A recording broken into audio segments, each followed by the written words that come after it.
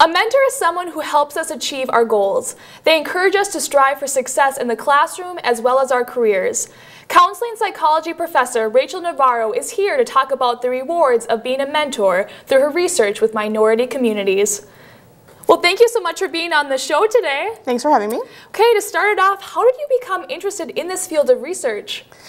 Really, I became interested because it's something that is kind of dear to me in terms of my own experience, being somebody from a multi-ethnic background and going to college and running into different kind of barriers and finding people that could support me to help me through my educational pursuits. Okay, well, you talk about your own culture. How did your own cultural background influence your academic pursuits?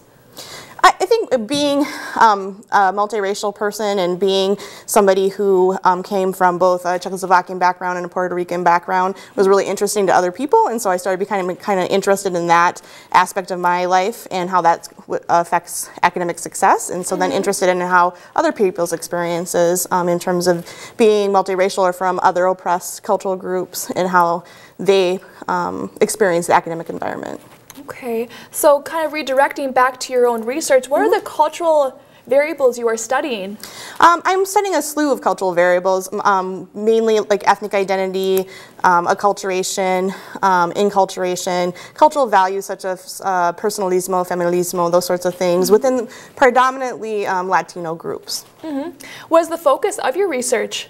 I am looking at the persistence of Latinos and whites in STEM fields like science, technology, engineering, and math, and right now really focusing on engineering and how cultural variables and personal variables as well as social cognitive variables influence persistence in engineering fields.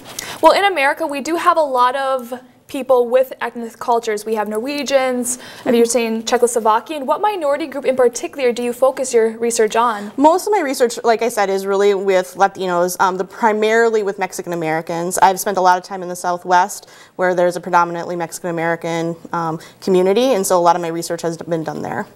What is the process of your research? How do you actually meet with a student and you collect your data? We do both quantitative and qualitative research, and so we do a lot of online surveys of the engineering students right now, and then we call them and ask them to come and do like one-on-one interviews with some of our research assistants around their experiences within engineering.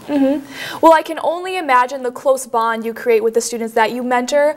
You know, what kind of relationship do you have with them? How close do you get with them?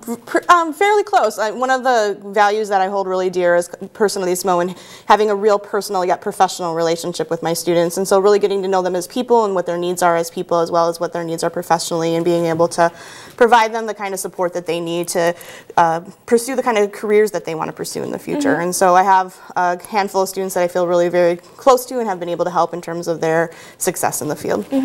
Could you give me an example of a student that has been successful, which you have mentored? Sure. Actually, I have one in mind who actually has graduated. Her name is Dr. Cynthia Guzman. She's actually in Albuquerque, New Mexico, and she's a postdoc, and she's working on the Laguna Pueblo. I think it's the Laguna Pueblo. And so she's doing a lot of work with the Native community there and doing a lot of mental health counseling, but also helping that community in terms of getting grants to help support some of the infrastructure there. And so she's done just a fabulous job. Well, in your research, you focus really on academic persistence, so really success in the classroom for grades. But when you think about, college, it's a lot more involved in that. So is research just purely on grades, or is there any other satisfaction of the college experience that you go on to study? We're looking at both academic persistence in terms of their grades and being able to graduate from school, but also their academic satisfaction and how satisfied they are with their experiences in terms of their connections with faculty, other peers, and just with the environment at the school in general. So with the conclusions of your research, how does cultural identity affect higher education? Well, I think my research is still in progress, and so what we're kind of just the preliminary data and what we're seeing is that when you have students from culturally diverse groups, when they are more steeped in their own culture, when they have higher ethnic identities, it seems to translate into a better sense of who they are and then better academic outcomes. And finally, what is the reward of your job? Why are you so passionate with this? Well, I think that I really want to see my research be applied within intervention and prevention programs to help students persist in school, and so having those programs be steeped in research is really important to me, but also just the mentorship piece of it. I think that is where I probably get the most joy, is being able to work with my doctoral students or my master's students in terms of helping them through the process and seeing what they can do that maybe I can't do in the field in terms of helping you know, eradicate health disparities and those sorts of things within the Latino community. Okay, well, good luck with your research, and thank you so much for being on the show again. Thanks for having me.